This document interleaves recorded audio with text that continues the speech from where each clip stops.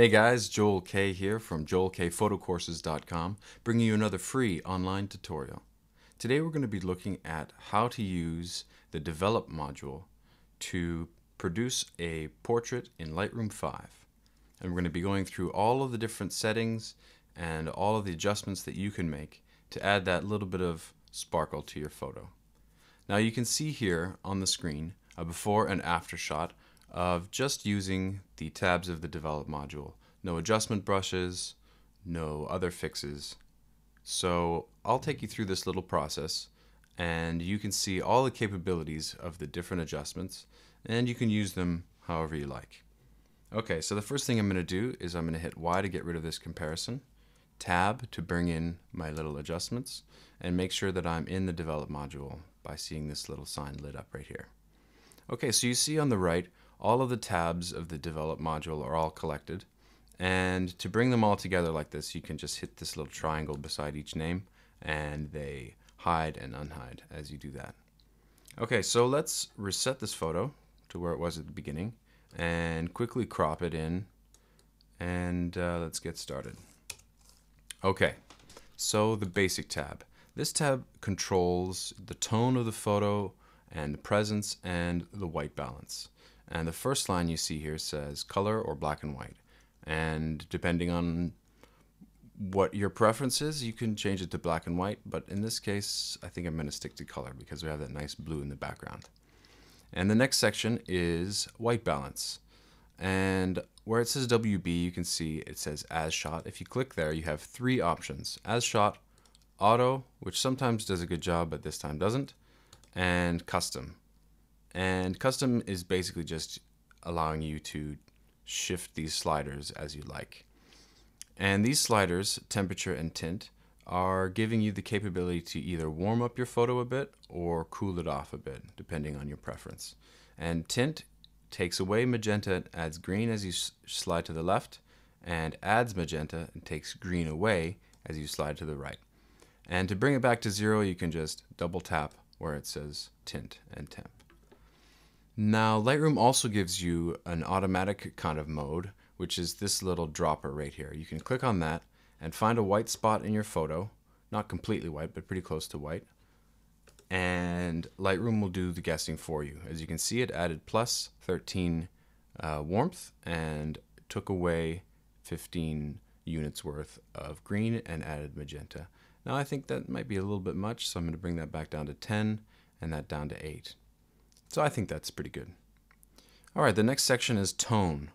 And this section gives you all kinds of control over the different sort of sections of your photo in terms of exposure.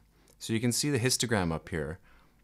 And this is showing you all of the pixels in your photo laid out from darkest to brightest as it goes from left to right. And you can actually grab the histogram here and move these pixels. As you can see, as I move them to the right, the photo gets brighter. And this also moves the slider down here, which corresponds to exposure. And each of these corresponds to a movement in the pixels on the histogram. And as we move contrast, for example, you can see that pixels move to the left and pixels move to the right. And that shows that you're adding contrast to the photo. And again, double tap the word to bring it back to zero. So what you can do is brighten the photo a bit by dragging the exposure slider to the right, bring down the highlights a bit by dragging highlights to the left, and so on. I'm going to add a bit of whites. I'm going to take the blacks a little bit darker, and you can see that that's kind of giving the photo a little bit more depth. Now if I hit Y here, you can see that the whites are a little bit brighter and the darks are a little bit darker, and the photo's kind of coming alive. And these are kind of general settings that I like to use on almost every photo, maybe just a bit of contrast as well. And of course, it depends on your preference, but you could drag the highlights right down and really kind of crush them down. But most people will kind of like a well-exposed, normal kind of image. All right, that brings us to the next section, presence. Presence has a couple of very powerful sliders. Here you can see clarity. Clarity adds a kind of micro contrast to your photo. As you slide it to the right, you can see your photo will get grittier. And as you slide it to the left, it'll get softer. And for some portraits it's useful, for others it may not be. It depends on your preference. I'm going to add just a little bit of presence, a little bit of clarity to this one. Okay, vibrance. Vibrance is a really smart way to add saturation to your photo because it respects skin tones and it adds saturation in a very smart way. So as you can see, as I drag it up to 50, that this photo doesn't look, overly saturated. It might be a bit saturated, but it doesn't look crazy. So as I bring that back down to 0, you can see what happens when I just drag the saturation slider to 50. That looks way oversaturated. So I'm just going to grab this vibrance slider and bring it up just a touch. Depends on your preference, but I think that looks pretty good right there. All right, so that's the basic tab. As you can see, if we hit Y to show before and after, that's pretty powerful, and it makes the photo really start to pop. Okay, the next section is the tone curve section. And this gives you the same capability to control the brightness, the shadows, the whites and blacks in your photo, but this time lays it out on what we call a curve. Now, there are two modes of the tone curve tab. One is where you just get to drop anchors and shift this line around to bring in contrast or to brighten or darken certain areas of the photo. And the other way to control it is to click this button and it'll show you the different regions, and you can control the shadows, the darks, the lights, and the highlights by sliding them to the right and to the left. And another smart way to handle the tone curve is to grab this little target right here. And if you click on a certain spot in the photo and click and slide upwards, you can see that it brightens that area, and downwards, and it darkens that area. And if you need to reset it, you can always hold Option and click where it says Reset Region, and that brings you back to 0. Also, if you've, say, taken your highlights down, brought your lights up, brought your darks up, and your shadows down, and you like that look, you can always flick this little switch right here to show you what this tone curve has done to your photo. Now, I think that's a bit extreme, but I might actually take a kind of less extreme version of that and apply that to my photo. Let's see, before and after, before and after. Yeah, it's starting to pop a bit. And the last section of the tone curve, you see down here, it says Point Curve Linear. And that allows you to just add an automatic setting to your photo, medium contrast or strong contrast. And if I add a bit of medium contrast, you can see it darkened the blacks and brightened the brights.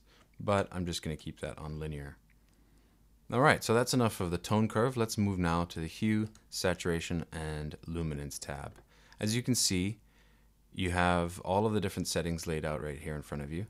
And if you click, for example, on saturation, you can see all of the colors laid out. And if you drag the sliders to the left and the right, that's adjusting that particular color in the photo. So you can see now the blues are really saturated back there or really unsaturated back there. So I'm just going to add a bit of blue to the photo. And likewise, you can grab the little target and change the saturation of a certain section based on its color. And the same goes for hue. You can change the hue of the blues, for example, make them more green or make them more purple or pink. And the luminance, again, that's the brightness. And the blue is a little bit darker or a little bit brighter. You can see there like that. And by clicking color, it lays it out by color, but it just shows you the same capabilities. And by clicking black and white, you change your photo to black and white, and then it gives you the same capabilities in black and white. So let's keep it in color, and let's just add a bit of the blues, and that's how I'd like to do it. Okay, so that's the hue, saturation, and luminance tab. It's very powerful, and if you get to master this tab, you can see a real difference in your photos. So here's a before and after. You can see the blues are really starting to pop. All right, next one, split toning. Split toning gives you the ability to add a certain amount of color to the highlights and to the shadows of your photo. And this is very popular in fashion photography especially. And you'll see that it really gives an edge to your photo. So the way to do this is, the easiest way to do this is to click these little gray boxes next to where it says highlights. And you can now select any color you want and tint your highlights just by selecting them. So let's add, let's say, a lot of red. So you can see now all the highlights have turned red, and that's not really pretty looking in my opinion, but you might like it. Luckily, Lightroom gives us a couple of options here as kind of defaults, and I like to pick this center one right here, and I think that gives a nice kind of warmth to the highlights. And you can hit the X and get rid of that. And you can see you can control it also from here, the saturation of it, and the balance of it between highlights and shadows. Now if you click shadows, I'm going to go for the suggested setting of blue as a shadow, and I'm going to change the balance to make it emphasize the highlights a little bit more than the shadows. And now you can see if I flick this setting off and on, what happened. So it just tints your photo a little bit and gives it a kind of different look to it. Of course, you could go crazy and make it a blue on blue kind of photo, and just have fun with it. This is one of those really sort of creative tabs. So there's before and after again. I'm going to leave it like that. Okay, next one is details. Details are where you can add sharpening, noise reduction, and color noise reduction to your photo. And because we shot it in JPEG, the camera already did a lot of sharpening in camera, but we can add a little bit more if we think some sharpening could liven up this photo a bit. So I'm going to drag the amount of sharpening to the right just a bit, and I'm going to leave radius and detail alone. You can play with them if you like, but the most important slider here is the masking slider. If you hold Option and you drag this masking slider to the right, it shows you that Lightroom is now applying that sharpness to only the edges that it finds in the photo. Originally it applied it to the entire photo, but as we drag it to the right, it applies it to less and less and less of the photo, and now it's only applying it to her hair and her eyes and all of the white in this photo here. So here, if we let go and we zoom in, say on her hair up here, you can see a before and after. And it's a subtle change, but you'll notice it in the final version. In fact, let's add a bit more sharpening. Okay, down to noise reduction. Noise reduction does two things. One, it gets rid of the digital noise that's created mostly in the shadows of photos. And you can see, if we zoom in, that there's, you can kind of see the pixels. And if we slide the noise reduction slider to the right, it tries to guess at what color that area should be and tries to get rid of the pixels. It has the added benefit of smoothing skin. So if we zoom out here, you can see that the skin looks a lot smoother than it did before. And if we drag it back down to 0, you can see that change. So I'm just going to grab a little bit of noise reduction right about there, and it kind of smooths things out a bit. Now, I'm going to leave detail and contrast alone. You can play with them, and it changes the way the noise reduction is applied to the photo, and sometimes creates artifacts, but feel free to go ahead and play with them and zoom in and see what happens. The color slider, again, adjusts the color noise in the photo, and in this case, I don't think we're having much trouble with color noise. So I'm going to zoom out here and move on to lens corrections. Lens corrections gives you 4 abilities to correct any flaws that your lens might have had when you took the photo. I like keeping it in manual because that gives me the ability to fix distortion in the photo. As you can see, if I slide left and right, it changes the distortion in the photo. Also vertical. This is helpful if you've shot buildings from the ground. Horizontal if you want to straighten something out. But applied to portraits, none of these are very useful except for aspect. If you want to slim somebody down a bit, this is a little trick. You can just slide this aspect to the right, not more than say 20, but you can see that that made her look a little bit slimmer and a little bit taller. In fact, I think that's a bit much. So I'm going to bring it down to about 8. So you can see what that did. It's a little kind of secret tip. And if you click on color, you can get rid of fringing, which is an artifact in some photographs, especially around bright points. You get a bit of color that doesn't exist to the eye. So that you can get rid of that by sliding these around. Profile, you can enable Lightroom to add the adjustments that it thinks are necessary. based on your lens. And if you've shot in RAW, this will allow profile corrections automatically done by Lightroom. And if you hit basic, there are a couple of different sections that I never really use. But basically the tip is to keep it on manual and play with the aspect ratio a bit for portraits. And the next section is lens vignetting.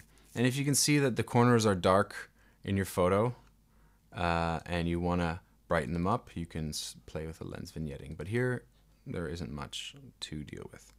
Next section, effects. Now, if you wanted to add vignetting, this is the slider to do it. You can see that it's a lot more powerful and has a lot more different settings. For example, we can bring the midpoint in. We could change the roundness of the center. We can change the feather. We can really sort of make it a gradual change. And we can change the way it darkens highlights. So I'm going to add a little bit of vignetting to the photo just to keep our attention on the model and see if you like it. Before and after, before and after. Basically just darkens these areas that aren't in the center. And it's up to you. Okay, next one is grain. Grain adds, well, grain. You can see if I zoom in here to this area, if I start sliding this grain, this adds, you know, a certain kind of roughness to the pixels, and I can change the size of it, and I can make it really rough, and that'll look like, I don't know, some kind of fuzzy image. And I don't like using grain at all. Some people do. It's a creative thing. Moving on to the final tab in the Develop module, Camera Calibration. I suggest not really messing with this tab at all unless you know exactly what you're doing, because Lightroom does it all pretty well if you have it on the 2012 current standard of camera calibration. So yeah, just go ahead and leave that one alone. And that is all the Develop module has to offer, except for the tools that you see along the top here. And if you want to learn more about using these tools, you can check out my video called Top 10 Tips for Editing Portraits in Lightroom, where I go through how to use these tools to their best effect while editing portraits.